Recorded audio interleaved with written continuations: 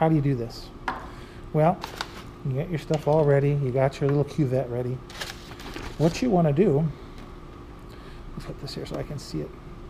You want to set this little machine up so that it is the correct parameters. It says 400 ohms. So come down here and we find resistance is futile.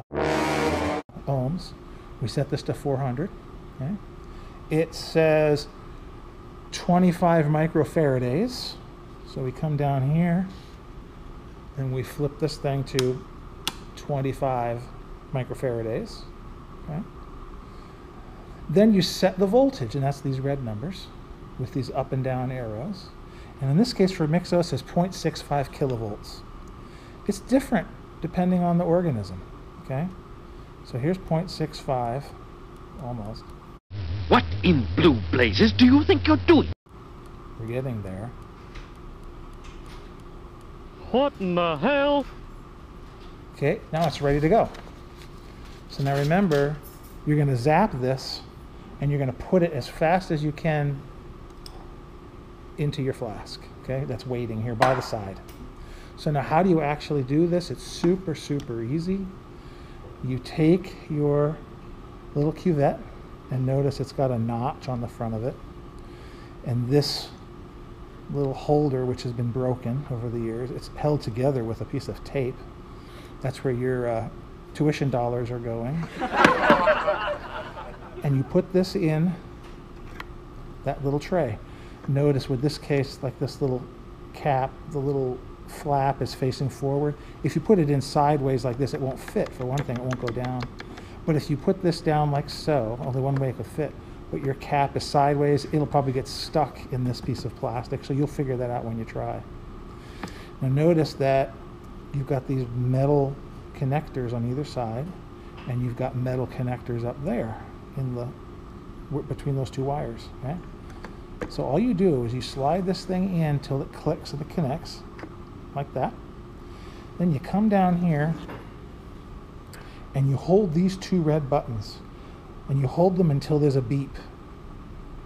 So I'm going to hold these. It'll take a couple seconds. Here we go. Okay? Heard that little beep, I hope, and it says 9.2. That is the amount of time in milliseconds that your cells were sort of undergoing that electrical shock. And we're shooting for about 9 if things are perfect for Mixos. Now, pull this out, like I said, as soon as you possibly can. If not sooner. Remove your little cells. And this is kind of hard to do sometimes because they're in there. But if you just suck it up like so, you'll get enough of them out. You'll be all right.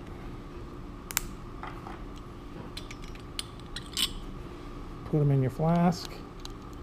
If you're really careful, what I've done too is suck up some of that again and sort of wash this out. Okay. Put some back in, suck it back out. And that way you get every little bit of goodness, I hope. And now we take this and we go over and we shake it for as long as, again, we can handle it. Probably an hour. 12 hours would be better, but we're not going to do that. Okay, we're going to shake this, and the next step will be showing you what to do when you're done at that point, when you put it under selection. Okay, folks, we're in the home stretch, okay? This has been shaking, and it has been for about an hour and a half, 2 hours. They now have had a chance to express the DNA from the plasmid, and there should be some CAN-resistant little guys in here, we hope, all right? So now we're going to put them under selection. So what do? Well, what I would do is take all of this. Remember, you've only got 1.5, 2 mils in there. Put it in an Eppendorf tube and spin it to get the pellet.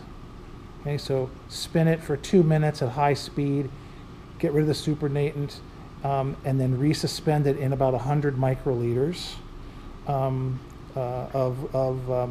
CTT, which we'll give you, okay? And I'm not going to do that right now because I'm just trying to show you how to do this. So pretend we did that, right? So you'll have your cells ready to go that have been doing their thing.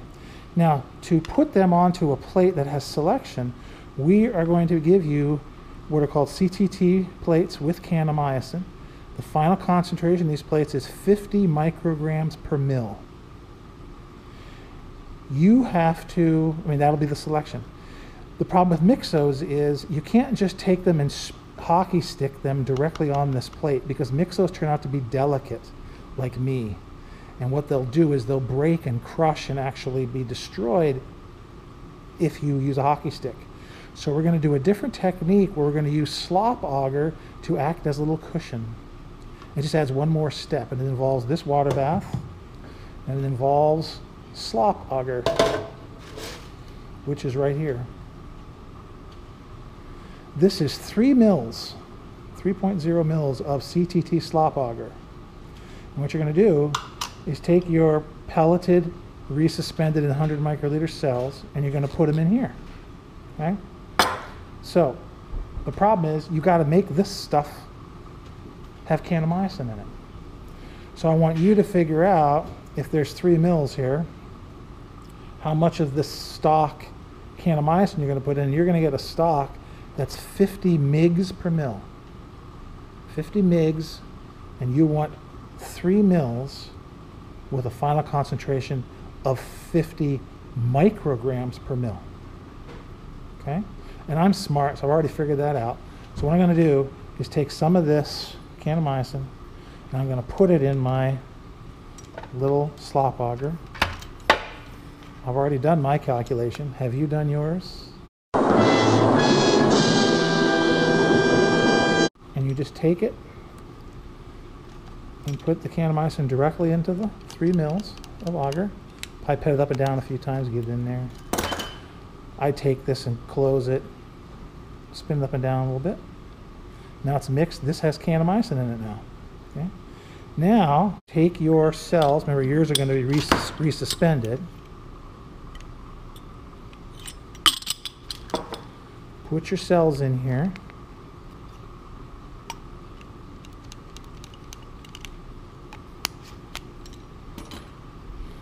Twirl them up and down a couple times, mixing the cells. And now all you do is stick them right onto the surface of your CTT plate like so. And then spin the plate around. Get rid of all the openings.